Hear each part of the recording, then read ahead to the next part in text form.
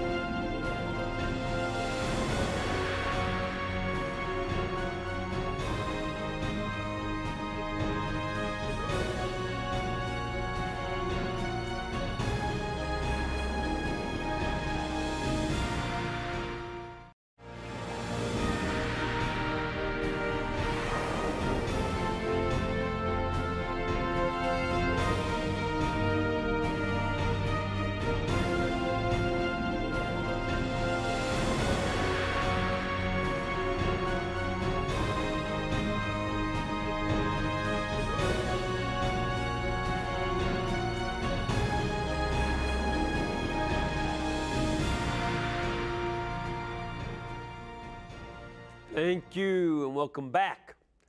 Our guest tonight has a very long relationship with Pope Emeritus Benedict XVI, starting back as a doctoral student of then Professor Joseph Ratzinger in the early 1970s.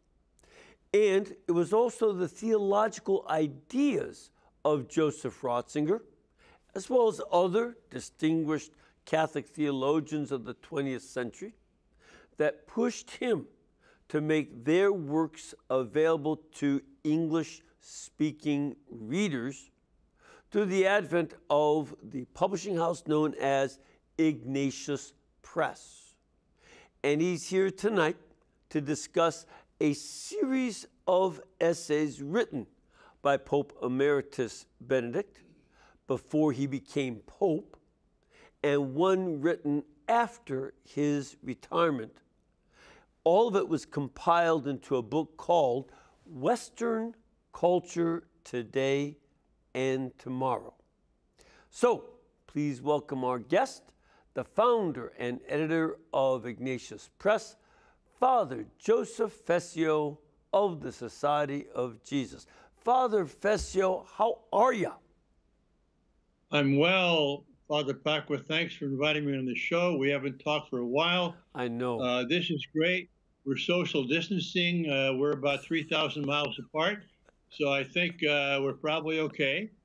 And I want to say that I want to thank you and EWTN for proposing how we got to the point that we discussed this book, because it forced me to reread it. I spend my life reading manuscripts and books, so often I haven't reread things for a while. But as I reread this book, Father Pacwa, it could have been written yesterday. I mean, it was. I found this on the web. Read this book for the Pacwa. Oh, check it out. You know, Father Pacwa, your technical person told me to turn off my phone, which I did. Yeah. But I must have said something which sounded like "Hey Siri," in this book, and so my phone is telling me where to get this book. It's not part of the app. Anyway, yes. Well, so much for the phone. Stick with me. Yeah. Stick with me here. Okay, I'm with you. So also, it was good you mentioned this is a series of essays or talks also. Yes. Cardinal Ratzinger, Professor Ratzinger, Pope Benedict wrote very few books. There are a few, but most of them are collections of articles or essays or homilies or speeches. But they come together on a single topic from a different number of perspectives. And this really gives us the background on how we got to where we are as a culture and what are the chances of going forward and maintaining all the good characteristics of what we've received from Athens, Greece, and Rome. In the wonderful foreword by George Weigel, he emphasizes that our culture, Europe, by the way, Europe has extended, north to Russia and then east all the way past the Urals, and then through the discovery of the Americas, west to the Americas, north, central, and south. And so we are all, to some extent, tributary to a European culture. And let me just say this so that folks understand the context, that Pope Benedict was talking about a Mediterranean culture that was dominated by Rome and Greece, and that Greece and Rome ran the show, and then Christianity entered into that world, but through barbarian invasions from the north, and then in the 7th century, Muslim invasions from the southeast, that half of that world was lost to the Greco-Roman Christian world. But you're talking about now, the focus moved north to the barbarian German tribes and to the Slavic tribes, also pretty barbarian, and eventually... Oh, no, not the Slavs, Father Pacwa. I wouldn't push. The Poles are never barbarians, we know that. Yeah, right. And we had our moments. But it moved all the way to east to Siberia, which is in Asia, but it's still a European culture, and then west to the two Americas. That's right. And he says on page 18, he says, Europe is not a continent that can be comprehended neatly in geographical terms. Right. Rather, it is a cultural and historical concept. So that's right. But what does that have to do with us today? I mean, I think it's important. The beautiful thing about this, Father Pack, was, you know, from Pope Benedict and Cardinal Ratzinger, he always goes down to the roots of things. Yes. He goes down to things where we can all agree on something and then tries to draw the consequences. So for us living the 21st century, this is a very great overview of what has led to us being who we are, what's positive about it, what's negative about it, and what we can do to preserve the positive. And one of the things that is key to understanding Joseph Ratzinger's mentality is that he survived Nazi Germany when he was a young teenage boy. And then he, as a professor in the late 60s, he experienced the student rebellion that was not only in America but also in Europe. And it was a shock to him. And he has considered what happens when there is the breakdown of this unity between Greek reason and Roman law and order and Christian religious perspective. This seems to be his, the thought that, keeps him moving forward to understand the depth of this. And that's, I think, as we're going through another 50 years later, another such crisis. Exactly, because you have 1968, he was at Tübingen, as you say, during the revolutions in Europe. And I was in France at that time. Paris, they had the barricades up. And nothing looks to me more like 1968 than 2020. Yes. I mean, we're seeing the same thing now. It's a rejection of our past, a rejection of our culture, a rejection of faith, a rejection of Christianity. That's what's happening. And a rejection of European culture. One of the things going down with the toppling of not only statues of Confederate generals and leaders. Yes. And I made that's partly a cleansing of the memory that's being done to forget that. But it's also constant attack on European colonizers. Recently, yesterday, the chant was "Death to the colonizers," and it's the people that bring European culture. And the question is European culture the problem, or is not this rebellion something that comes from Europeans? Most of these people are white that are doing all this rioting. Is this not a manifestation of the underbelly of European culture when it goes bad? I think you're absolutely right, and that's why this book is important. It really helps us get the principles to understand what's happening. But as you say, you're in Alabama, all right? And so, okay, in the South, some people want to have a Confederate flag or a statue of Lee or a statue of Fort Bragg, and people topple the statues. But what happened next? They toppled the Ulysses S. Grant. I mean, without Grant, there would be no emancipation. That's right. Lincoln was great, but Grant won the war. Yep. Then they take down the statue of Junipero Serra here in California, who did what?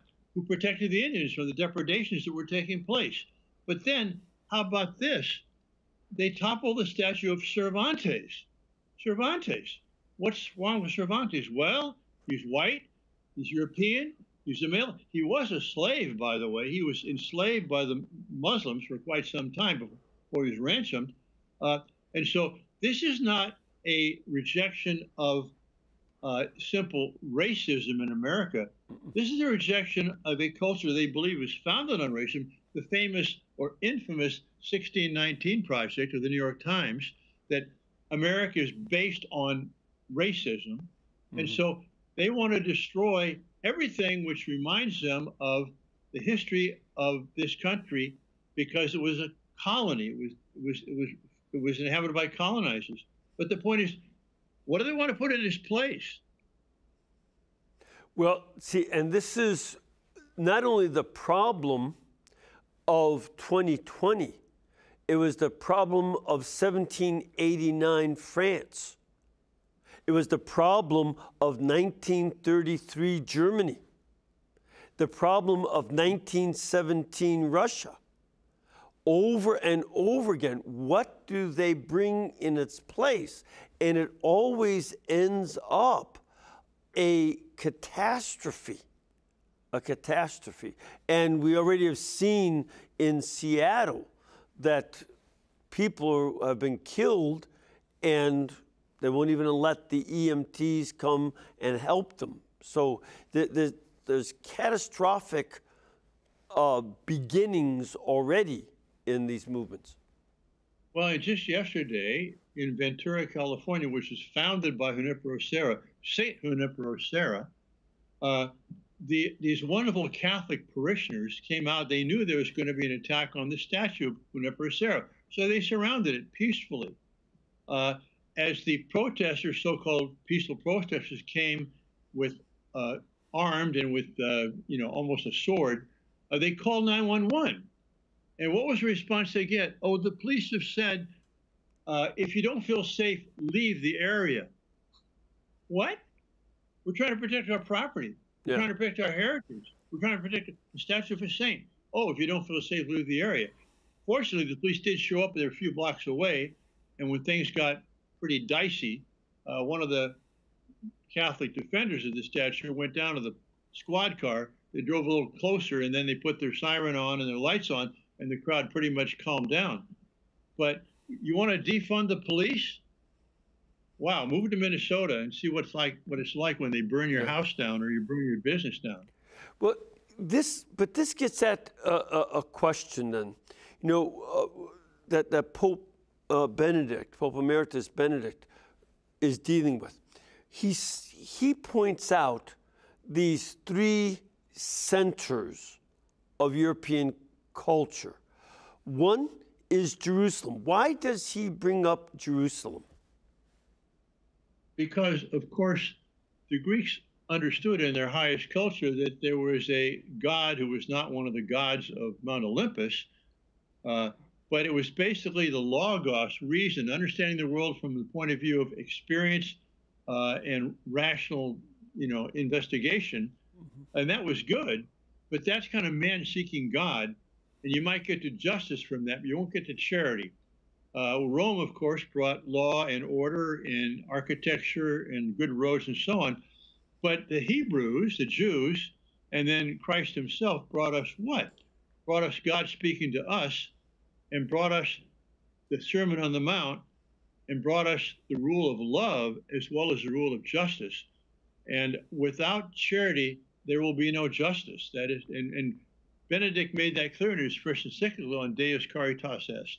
So you can't, as George Weigel said, I think the introduction, or maybe somewhere else, that we got this three-legged stool of Rome, Athens, and Jerusalem. You take off one leg, and the stool is going to wobble. But what does Jerusalem bring us? It brings us God. It brings us grace. It brings us the Savior. But one of the other points that Pope Benedict brings up is that it also is about the Exodus, that sense of being on a journey, that we're not just here to make a perfect society in stasis. They just sort of stand still. You get perfection, then you're done. But rather, God has us keep moving, and that is another key component of Western culture, this sense of being on the adventure, and as life comes along, you get involved in this adventure all the more. Exactly, and of course, what Jerusalem brought to the world was history, because in both the Eastern philosophies, India and China, and even in Greek philosophy prior to Christianity, you had this secular view of history, that eternal return. Right. When Nietzsche went back to the Greeks, he also went back to eternal return. But no, Christianity, Judaism and Christianity said, no, God has entered into history vertically. It's no longer just a circle. We're going somewhere. However, that has led to a false idea of progress. I want to point something out. It's on page 79 in this book, okay? He talks about the myths of the day, and he says at the top of the page, I would say that nowadays 3 values are predominant in the general consciousness, yet their mythical oversimplification at the same time poses a threat to moral reasoning today. These 3 values that are constantly mythically oversimplified are progress, science, and freedom. All those 3 concepts have really come to us through Western civilization. Progress, as you mentioned, history as it's seen from the Jewish and Christian perspective, science, logos of the Jews, and freedom. The ancient world was a world which was enslaved. There were slaves everywhere. It only began to be disaggregated or removed under Christian auspices. Yeah, but it's important to note that once Christianity was made legal, Constantine legalized Christianity and undid Nero's decree that Christianity was illegal. Once that happened, saints like St. John Chrysostom began pushing for the liberation of the slaves. And the papacy became a force to liberate slaves all over the Christian area. And once the Atlantic slave trade began, it was only the Vatican that kept the popes taught repeatedly at 2-3 times a century that there's an automatic excommunication for engaging in the slave trade, that this was right. Automatically, you're out of the sacraments from that point on. And this was part of our heritage. And that has to do with slavery, and you're absolutely right. But there's another element which people often don't realize, that in the ancient world, the wife was the possession of the husband. Yes. He had power of life and death over his wife. What was it that changed that? With Christianity, a woman had the right to become a virgin, remain a virgin, or become a nun, which was protected. And that's what emancipated women, that the church said women are human beings with individual rights. They do not have to follow the dictates of their father or of their husband. Mm-hmm. I mean, it's you want to have women's liberation, you better thank the Catholic Church, because that's where it started. Now, there's the second leg of the stool, or the 3-legged stool, is Athens. And by that, Pope Benedict is referring to the use of reason, that Greek philosophy rejected the principle that you could contradict yourself, that the principle of non-contradiction became a starting point for Aristotle's logic, and all logic, and that really determines the mentality of European culture throughout the world, that you cannot contradict yourself and call yourself a philosopher, a thinker, or logical. Exactly right. But here is what was the weakness of that, is that it was the realization that God was not just pure will, as it is with Islam, that whatever is right is because God says it's right, not because it's right in itself, but the idea of logos, reason, and that led to a flowering of culture in the West. It led to philosophy, it led to science. What happened with science? science began to be more natural science, physical sciences became more and more focused on empirical observation, experiment, and so we kind of narrowed our view what science is. And so what Ratzinger says in this book and many places elsewhere, and he also said in his famous speech on September 12, 2006 in Regensburg, which got him into trouble, that Western knowledge has been reduced to scientific knowledge, and therefore the moral component has been obscured. But we have real knowledge, real logos, real human understanding and intellect must be open to the transcendent. And if it's not open to the transcendent, then you risk pure secularism. And that's where, I mean, Ratzinger sees the good in the French Revolution and the good, of course, in the Greek logos, but he's saying we cannot deny the scope of reason extending beyond empirical experience. It goes beyond that. Yeah. So that's the one thing. Well, and again, thinking of his own lived experience in Nazi Germany, where scientists, medical doctors, lawyers were the ones who were in charge of the concentration camps and did absolutely immoral experiments on human beings, experiments that we would not tolerate on animals, yet alone on human beings.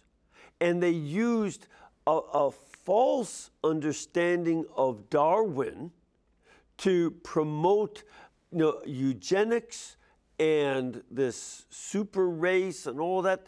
They misused science separated from morality and God's transcendence to do this horrible evil, which in retrospect, we're shocked. But we can't forget that Cardinal Ratzinger and Joseph Ratzinger grew up in a world where that had become acceptable according to the state. The government made that. And so he talks therefore about these three values that are real values but are mythologized, of progress, science, and freedom. And he says in all three cases, but they've been oversimplified, the Catholic Church through faith, which enlightens reason, has got to inject or reintegrate into them the moral criteria. So for example, in progress, not everything we can do should we do.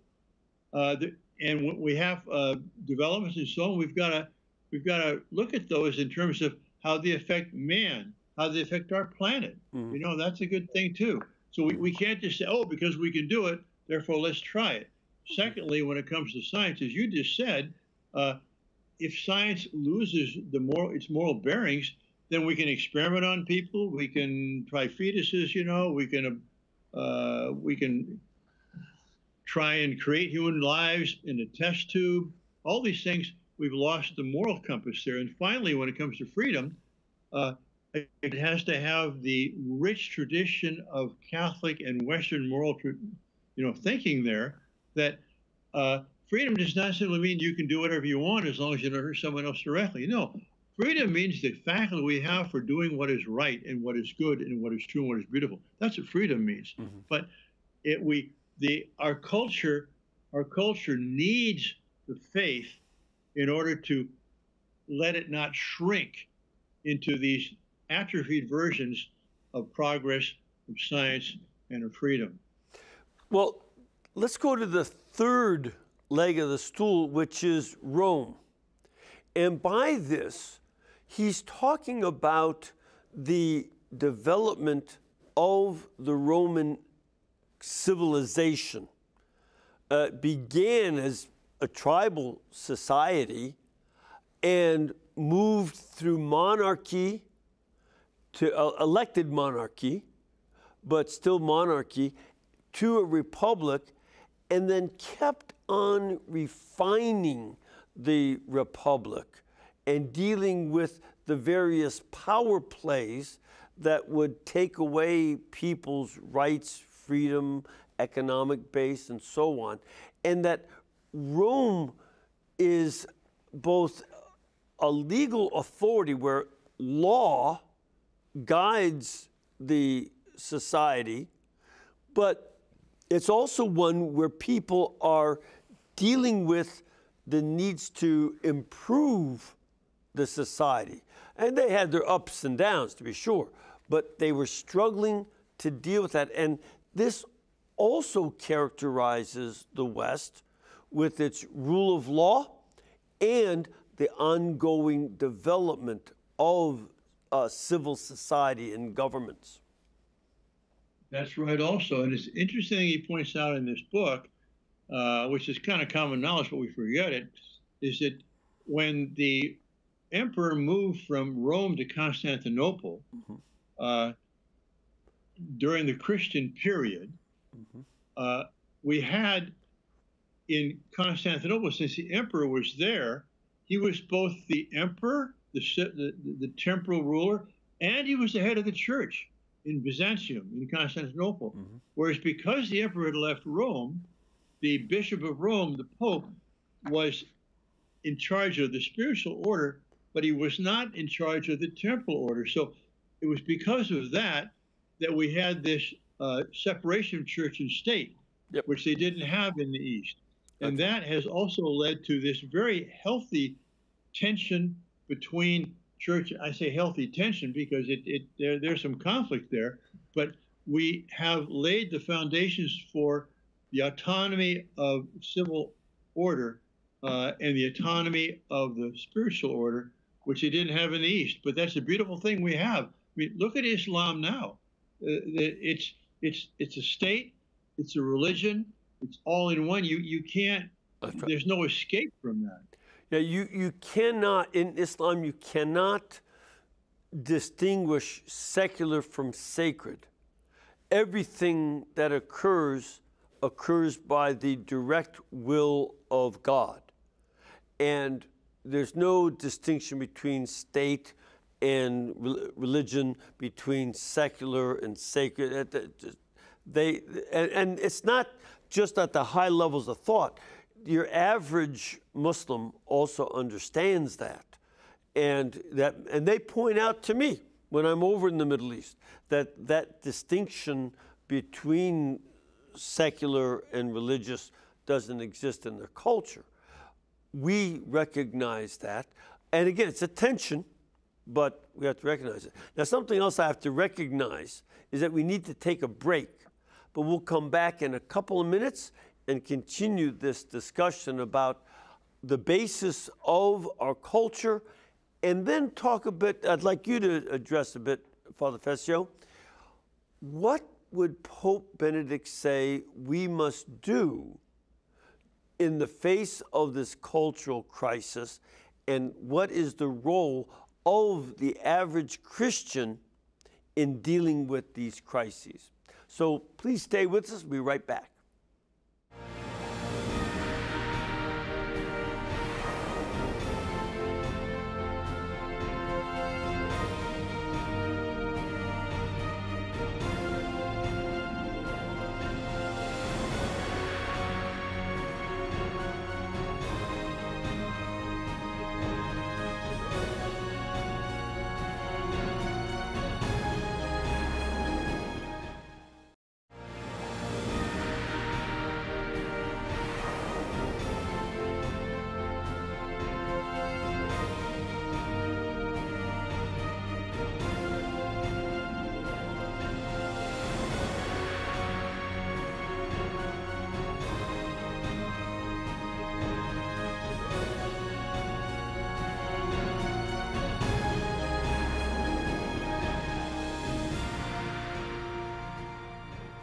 All right, we are speaking with Father Joseph Fessio, fellow Jesuit out in California, who is the founder of Ignatius Press. And Ignatius Press has put out this book, a collection of essays and talks by Joseph Ratzinger, who is, of course, Pope Emeritus Benedict XVI. The book is called Western Culture Today and tomorrow. And we've been addressing what the Pope sees as the basis historically. And I urge people to read this book so that they can see in a more complete way how the Pope lays out this view of the origins of our culture in the faith of Israel and the push of the Exodus, the love of God, in the reasoning of Greece, and in the government orderliness and structure and rule of law from Rome, and how all three intertwine to make a whole culture. I urge you to read that. But one of the things that he also talks about in this book, and I'd like you to develop this further, Father Fessio, is he talks about our role as people who bring peace into culture. And we're seeing a lack of peace and a pulling apart of the culture. How do we do that? How do we be sources of peace in this culture? Let me back up a step, Sure. Father Pacwa. Sure. Because he sees that, and this is going to answer your question. It's not a Jesuit evasion. He sees the French Revolution as the third turning point in Western culture. Yep.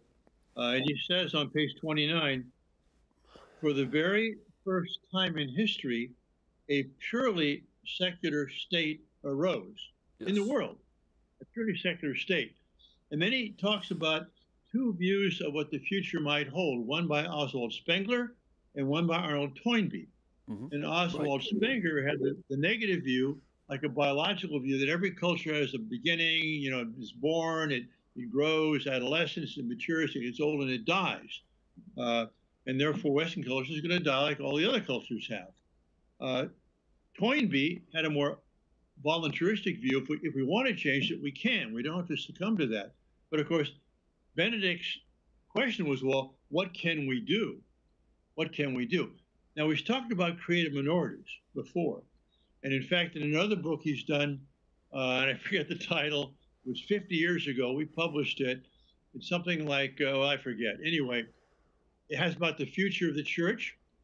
And of course, he's very circumspect because he's not a prophet. He doesn't know the future. But he says, if we can judge by what's happened in the past, the future of the church will be not as much institutional influence as we had in the past, but we'll have to have intense creative minorities, those who really voluntarily, intentionally accept the faith, but they will be there for the rest of the culture when it collapses, as it must. Okay, so that his general idea is that we have to be faithful in kind of and keep ourselves in a community that can nurture our faith.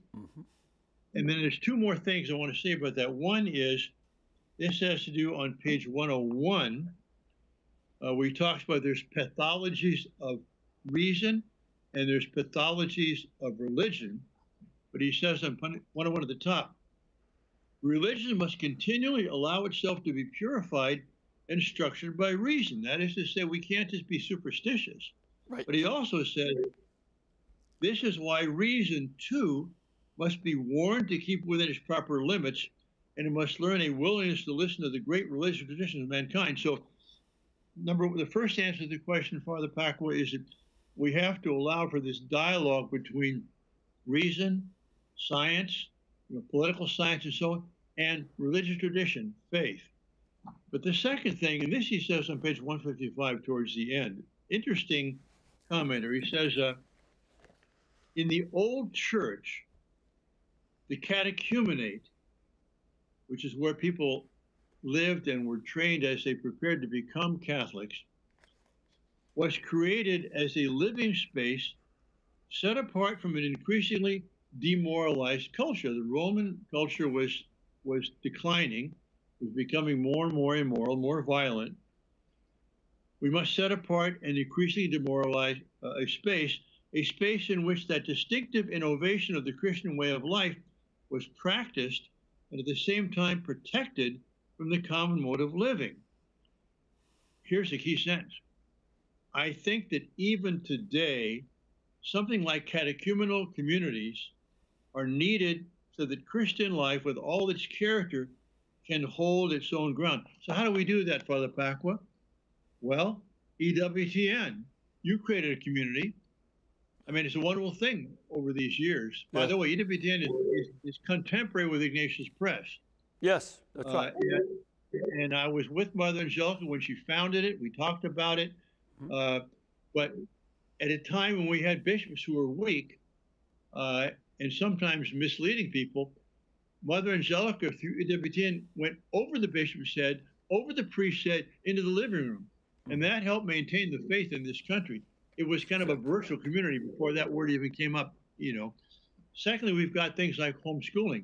It's a huge movement in the United States, but parents want to create an atmosphere not to remove their children from the world, but to give them a formation while they're children so they can go out in the world armed to be able to love, be compassionate, but also speak the truth in love. That's important. So I think the answer, Father Pacwa, is to do what you're doing, what we're doing here at Ignatius Press, what many families are doing.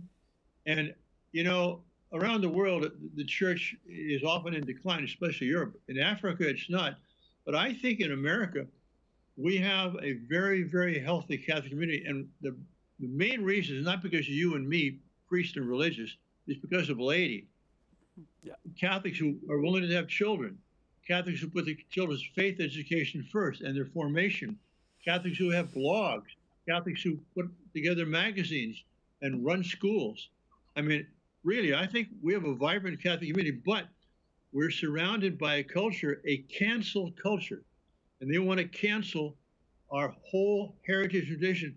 We've got to uphold the richest, you know, most vibrant parts of that, which the Catholic Church is the center of. Yeah. My view. No, but it's also right. As your view is always considered, particularly by you. But one of the things that, again, Pope Benedict brings out here too, along that same line, the role of monasticism. He doesn't develop it enough. There's only so much space. But monasticism was precisely that in as the Roman Empire in the West was fighting and losing to hold on to what it had. And as the barbarians were coming in from all over and attacking, it was the Irish monks who preserved whatever was in the Roman literature as well as other literature. They were studying Coptic, Hebrew, Greek, Latin, and preserving this, and then reseeding Europe in the sense of putting the seeds of faith and knowledge in their monasteries all over Europe. And it was these small communities, exactly as you say, that became the basis of new cities after the chaos of barbarians.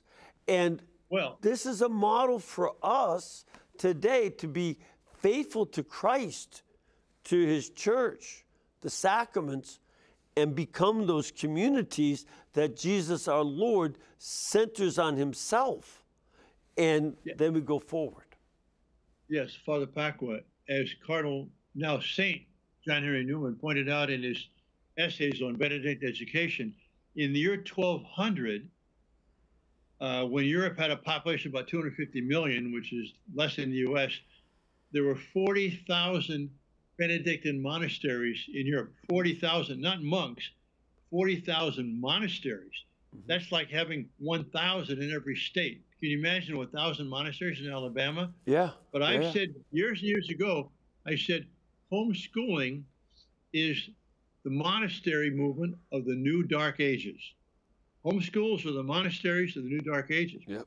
You know, but there's more than homeschools. I agree.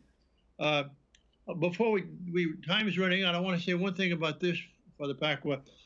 In the epilogue, he talks about, he wrote this as Pope just in 2019, so it's quite recent. He talked about what the origins were of the sexual abuse crisis in the United States. And on page 148, he summarized it. He says, I try to show that in the 1960s, a colossal event took place that in its scale was practically unprecedented history. One could say that in 20 years from 1960 to 1980, the normative standards on sexuality that had held up to that point collapsed entirely. So a collapse of sexual morality. And then he goes on to say, at the very same time, there was a collapse of the church's moral theology, both in seminaries, in universities, and in general teaching. And this is what was at the origin of the sexual abuse crisis. So but I think he puts the finger on it. It's not a few priests who happen to be, perverts or whatever. It's rather that they were fostered in the environment they had because of a society which has lost its belief in or its acceptance of Christian moral standards. Mm-hmm. I think when he points to 68, what would you say were the key events of 68 that led to that collapse? Well, in 60, the collapse came, I think, before 68, but that was when St. Paul VI issued Humanae Vitae as a response to the sexual revolution, and there was a rejection of that by Catholic theologians and many other Catholic intellectuals. Yep. It's I think, and what's key, I'll never forget, a few years after that. Well, actually, it was in the mid-1980s, because I was already a professor at Loyola in Chicago, when the theologian who had led the charge against Humanae Vitae, Father Charles Curran, a priest of the Diocese of Rochester, New York, I believe. And Father Curran had led that charge, and years later, he admitted on 2020, a very public format, that there is no moral problem with even adultery, sex before marriage, in some cases adultery, in some cases abortion, yet alone birth control.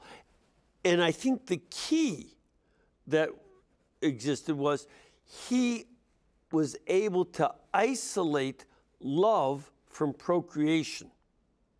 That once you say, well, sexuality is primarily about love and not procreation, and if procreation gets in the way, you can end it. That destroyed the unity of human sexuality. And one of the great ironies of that era, a lot of folks don't realize, but my statistics are from the Center for Disease Control. When you look at the sales of various contraceptives, the pill and other forms, as the sales increased in the 1970s, it's a very steep increase of sales. The increase of abortion follows the same curve. The increase of sexually transmitted diseases follows that curve. And the increase of out-of-wedlock birth follows exactly the same curve. The more that people were using birth control, the more out-of-wedlock birth, the more abortions, and the more sexual diseases there were. And the reason for it was people called it safe sex, and it wasn't, and they did not see how strongly our sexuality is oriented towards procreation. And they made that divorce but it just led to catastrophe. Yes, and once you separate unity and procreation, love and bringing children to birth, well, there's no reason that you can oppose something like homosexuality or same-sex unions and so on, and then divorce. I mean, almost all the sexual problems of our time, especially the diseases, as you mentioned, are a result of a rejection of the church's teaching. Yep. Thank God the church is willing to stand firm in the midst of a society which has lost its mind. Yeah, yeah. And we see, you know, that so many of the other problems that flow from the breakdown of family. I always like to point out to folks, when you and I were born, you were born in the 40s, right? 41. Yeah, it was a great year. Yeah, wonderful year. And I was born in 49, and I like that year too. But oh, you're a young kid. No. But in the 40s, 4% of children were born out of wedlock. Today, in our lifetime, it's now over 50%, more than half of all children. That breakdown of family and other areas and increased poverty, all that comes from rejection of the church. And I think that Pope Benedict has his finger on the pulse of how that breakdown started with that divorce between procreation and love. And it's not gotten better since. And you check the prison population of today, including the very large percentage of blacks who are in there. Yep. Well, why? They hardly any of them have any fathers. Now, it's a fatherless society. As a matter of fact, the family. It's 80% to 85% of all inmates, not only here, but in Europe and elsewhere. But Father Fessio, we've run out of time. Okay, too bad. I know it, but will you join me in giving and extending would you extend a blessing with me to our viewers? May Almighty God bless you and keep you and cause his face to shine upon you. May God bless you, the Father, the Son, and the Holy Spirit. Amen. Father Fessio, keep up the good work. Thank you. You do the same. And again, get Western Culture Today and Tomorrow by Pope Benedict XVI, Joseph Ratzinger. You can get it at EWTN Religious Catalog or EWTNRC.com. It's item number 3166. And please keep us in between your gas bill, electric bill, and cable bill, and we'll keep bringing you Father Fessio and many other wonderful guests to talk about all of these issues of our church and our culture today. God bless you and thank you.